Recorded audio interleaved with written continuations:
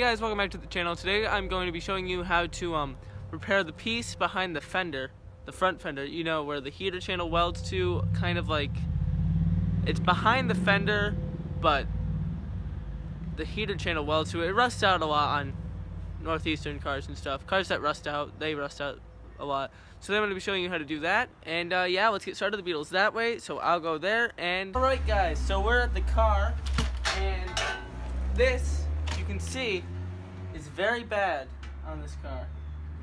Right here is gone. This is gone. This is gone over here too. So I got this repair piece from M&T Manufacturing in Rhode Island. Link in the description. It was about $20 plus shipping, I think. It might have been $20 including shipping. It was a really good deal. And you can see it goes up to here. But the key with repair panels is you only use what you need. So since the rust really stops here, this is just from a bad welding job right here. I'm only going to cut it to there. And I probably have to cut this too right here, because this is going to get in the way. But yeah, so we'll get welding. Well, I'll start prepping this, then we'll get welding. Alright guys, so I have cut out most of what I'm going to be replacing. Over here, right here, I'm going to have to weld a little bit because when I was cutting from the firewall, it removed it.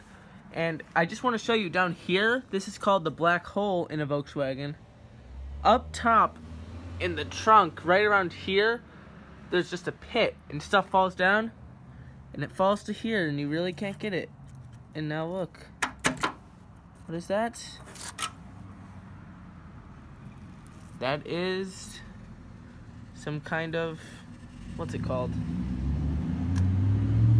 You know, it takes bolts off. It's one of those. I don't know what it's from. I'll keep it though.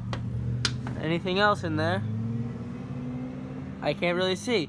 But I'll do a little looking. Just wanted to show you that. So yeah. Alright guys, so as you can see, I've cut this all squarer than it was before. So now I'm going to take this panel and put it up to it. Now I personally, doing this, yep, there's that. I'm going to try and match up this profile and then have this hook on, because that will pretty much mean I'll have a good fit. So yeah, I'm gonna do that and let the camera roll.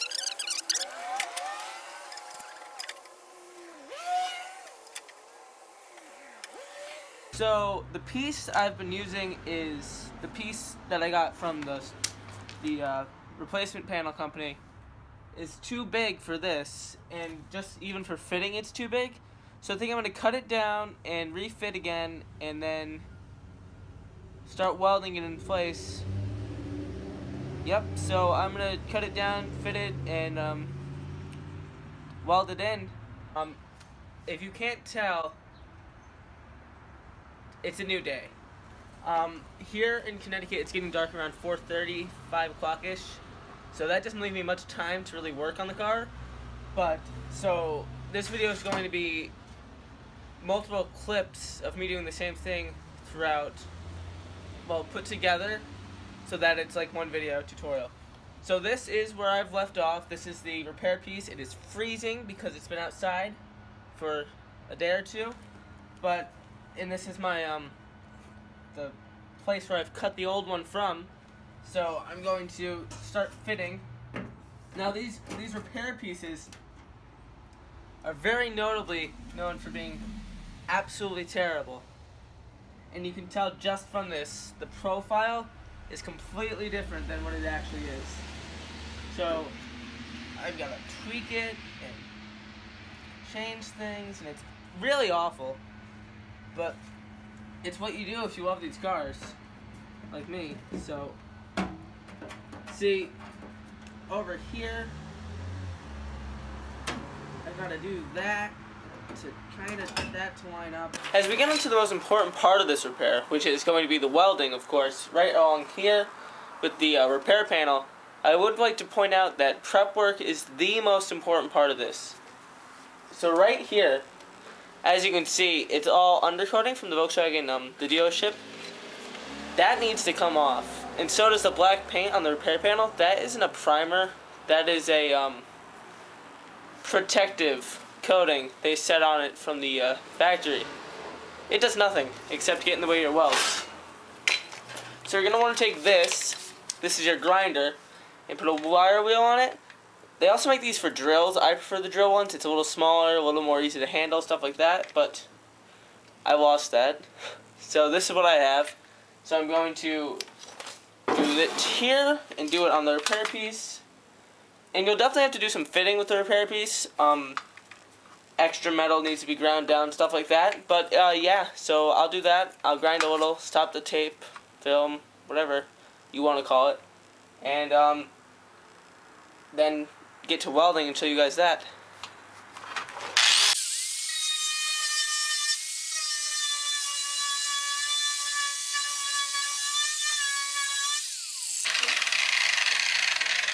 Now, if it doesn't seem like it's working, which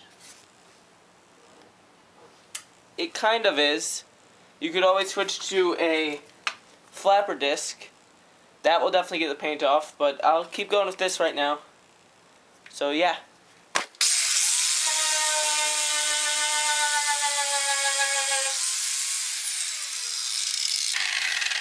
Oh God.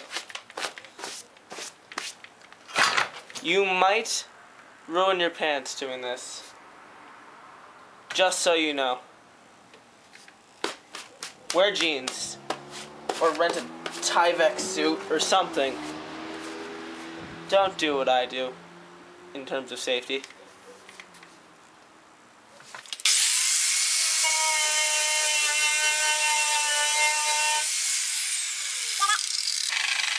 That's not working, so I'm going to switch to the flapper disc, and yeah, I'm not going to film that because you get the idea from using this. Top tip for you all. When putting something onto your grinder, you only have to tighten the whatever you want to call this, hand tight, because the motion of the grinder spinning will tighten it all the way. So if you can take it off and stuff by hand, but it's hand tight, you're all good. Don't have to use your vice grips or the tool that it's supposed to come with. So now I have all the paint ground off of this piece and the repair piece. I would like to say a tip would be to, if your car was undercoated, get it all off before you even start doing something like this. Either sandblast, media blast. I hear using a like one of those torches, with like the butane, I think, and a scraper gets it off really well, or any heat, because it makes a awful mess. You can just tell. I don't think you can see, like right here, my hand just covered in it. Yeah. So now I will start getting prepped for welding. Okay, so here we are. I've got the panel fitted. I really need to get some magnets instead of duct tape, but it's what I've got, so I'll start welding after I plug the welder in. Now, you want to make sure you've got the right settings and you got this in a place where there's bare metal. You don't want it on any paint or anything because it will not work as well. Let's get started. Mask. Can't forget the welding mask.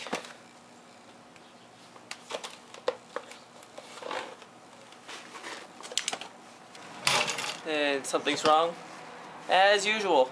Alright, so I've got it tacked on, and you can kind of see that the welds are awful, first of all, and that there's this gap here. Now, it's not bad. It doesn't need to be filled with metal, but you will want to get yourself this piece of copper. That's another tip.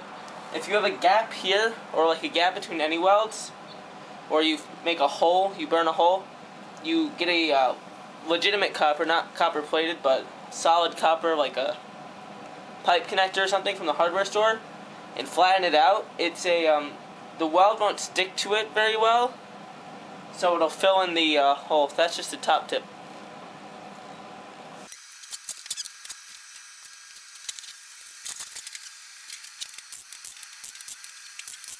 And you can see that the copper helps make a bond there for the weld. So you can just, this mask. You can just do that for a lot of it. So I'm not going to film the welding as usual because I don't know what it's going to do to the camera.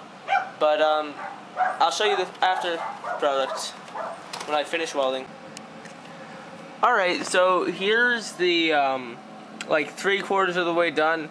I'll have to make a follow-up video of me finishing it. You can see the welds are absolutely terrible, but that's the way it goes. I'll have to tune the welder, but you can get the idea. You tack in multiple places, then do a series of stitch welds along the top to get it together.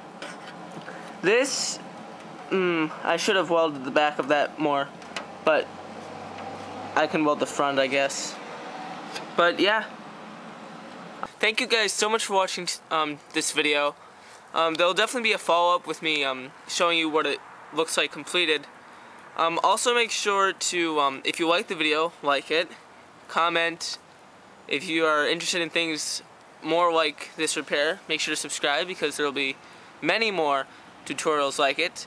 And also, right now on Teespring, for however long I leave them up there, there's going to be sweatshirts and t-shirts with this logo on it that says Dubwerks in the shape of a beetle. On the back, they say 0 to 60 by next year's model.